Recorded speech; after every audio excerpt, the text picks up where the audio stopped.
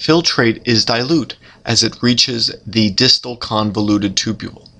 If the body has an excess of water and wishes to excrete this excess water, no additional processes need occur.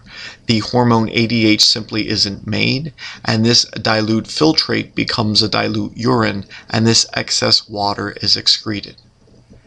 In contrast, if the body would like to reabsorb the water and concentrate urine, this is a very common scenario given that we are terrestrial animals and often fight dehydration and must concentrate urine as a way of conserving water. If this is the physiological state, then the hormone ADH is made.